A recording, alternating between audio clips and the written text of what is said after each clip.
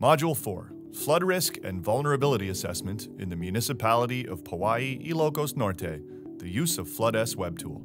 One of the beneficial features of FloodS is enabling localized simulation of flood inundation and flood countermeasures to effectively mitigate floods in certain local communities.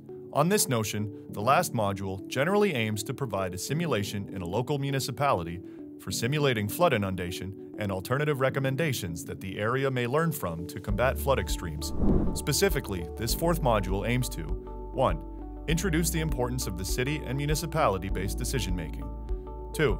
Discuss the struggles of the local community due to annual flooding. 3.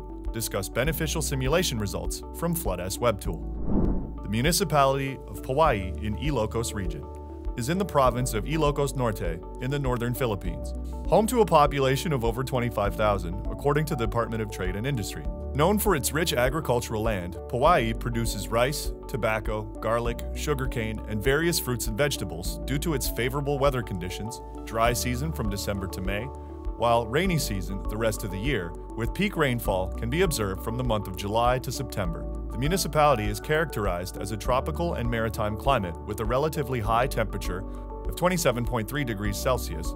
High humidity varies from 71% to 85% and annual rainfall of 2,082.9 millimeters. The area benefits from fertile soil and abundant rainfall during the wet season.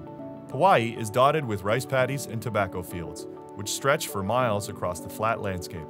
Farmers in the region can harvest multiple crops per year, thanks to the ideal growing conditions. The agricultural productivity has made Paua'i an important source of food for the province and for the country. In addition to crops, Paua'i is also known for its livestock, including pigs, chickens, cows, and carabao, or water buffalo. Small farms raise the animals, which provide meat, eggs, and manual labor. The mixture of crop and livestock agriculture makes the local economy diverse. The fishing industry also thrives in Paua'i, which is on the western coast of Luzon Island. Fishermen catch milkfish, shrimp, crab, and other seafood, which they sell to markets across the Ilocos region. The abundance of food resources contributes to the cuisine and culture of Paua'i. Tourism is a growing industry in Paua'i, thanks to popular attractions like the historic Paua'i Church, a UNESCO World Heritage Site. The church draws visitors from around the world to admire its unique earthquake Baroque architecture. Local handicrafts and delicacies also attract tourists. Overview of flooding in the municipality. The prosperity of Paua'i faces challenges due to the municipality's vulnerability to flooding during typhoons and monsoons. The municipality is visited by an average of 9 cyclones per year, according to MMSU. Situated on flat land near the coast, the town lacks natural drainage and protection from storm surges. Rivers often overflow, causing damage. Typhoon-induced flooding takes a major toll on the local economy. Farmers lose income when crops are destroyed due to excessive flooding. Fishermen are unable to go out during flash floods and storms.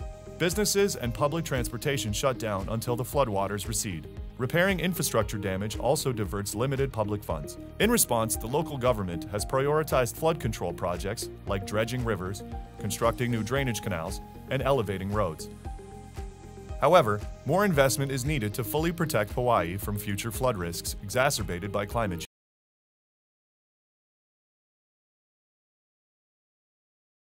The landscape provides abundance. Its flat, low-lying geography also renders it prone to natural hazards. Ongoing efforts in flood mitigation and adaptation will be the key to ensuring the continued socioeconomic growth of this important agricultural and tourism municipality. With proper planning, Paua'i can harness its natural riches while building resilience. UP NOAA also provides a map showing that the area has been greatly affected by floods, highly vulnerable especially to floods with a return period of 100 years. This shows that the municipalities, with the impact of climate change, may enhance the occurrence of extreme floods, which is those floods with a return period of 100 years. Thus, more areas will be affected, which may lead to highly damaging loss to the municipality's economy and worse, loss of lives. FloodS result and recommendation for the adaptation planning for the municipality. FloodS provides an innovative technology solution to better predict and prepare for flood events. FloodS provides a platform to simulate floods that could help reveal vulnerable areas. FloodS supplements existing flood models with higher resolutions. One project simulation set up a setting that assumes flood depth measurement locations have been installed in several areas in the densely populated areas with continuous rain. The project results show that rivers in the lower streams can go up to 3 meters, on which several dense communities needed to be evacuated. With these advance warnings of impending flood-prone areas from Flood S, concerned officials can take action to mitigate damage and protect lives. It enables robust early warning systems for evacuation of residents when required. Nearly real-time flood monitoring from the recommended network of flood depth across the municipality feeds directly into warnings simulated by the Flood S web tool. With the recently additional features included in the web tool, rainfall scenarios from locality provided by nearby automatic weather station by the Philippine Atmospheric, Geophysical, and Astronomical Services Administration, or PAGASA, the Flood S web tool provides a useful insight of how floods spread in the municipality. A 120 mm per hour lasts for 2 days, simulated for 3 days. These valuable insights locate critical areas that can help alleviate casualties, while taking into consideration adaptation planning for long-term resilience. Flood S also recently incorporates the surges from shoreline that could cause more damage to both life and property if the local leaders may not be aware of the impact. And the municipality of Pauahi is one of the vulnerable municipalities in the province when it comes to storm surge, as it lies behind the South China Sea. The Flood S tool provides another valuable insight considering a 10-meter storm surge in the municipality. The simulation gives valuable information how vulnerable the community in the coastal area of a possible extreme flooding that could extend at the midstream of the municipality. Flood S maps can also assist in long-term adaptation planning in Pauahi. Identifying recurrent high flood zones allows strategic investments in drainage infrastructure, flood barriers, and elevation of structure. Policies can restrict construction in vulnerable areas. In the simulated results, agricultural areas have soaked up to 3 meters of floodwater. This area is dangerous for human settlement and for agricultural production, on which alternative planning must be done. The flood mapping and predictive capabilities in Flood S empower the municipality with information to develop proactive flood management strategies. These can be integrated within existing typhoon preparedness programs in the community. On the other hand, another simulation also suggests the establishment and installation of discharge measuring equipment to timely understand the spatial and temporal spread of floodings to prevent casualties. The project suggests the installation of discharge in one bridge located in the main river canal.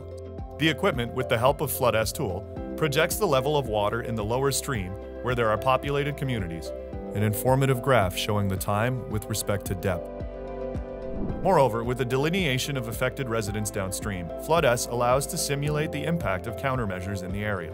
Establishing countermeasures can save lives and promote resiliency of the economic sector of the municipality. The Flood S provides foundational criteria and reasonable decision-making by simulating alternative approaches, protecting the lives of the identified community by constructing a detention pond in the point where flows have been suspended. This will allow the community to take time in evacuation. Consequently, the detention pond allows greater groundwater recharge, controls soil erosion, and helps in flood control in the selected area. With informative and strategic data-enabled technology providers, the municipality of Pauahi can build adaptive capacity across all sectors. Improved resilience from Flood S allows Pauahi to maintain its socioeconomic growth trajectory despite the ongoing threat of typhoon floods exacerbated by climate change. The comprehensive flood adaptation plan enabled by Flood S transforms Pauahi from reactive disaster response to proactive climate adaptation. Costs and losses are mitigated over the long term compared to repetitive rebuilding after each flood event.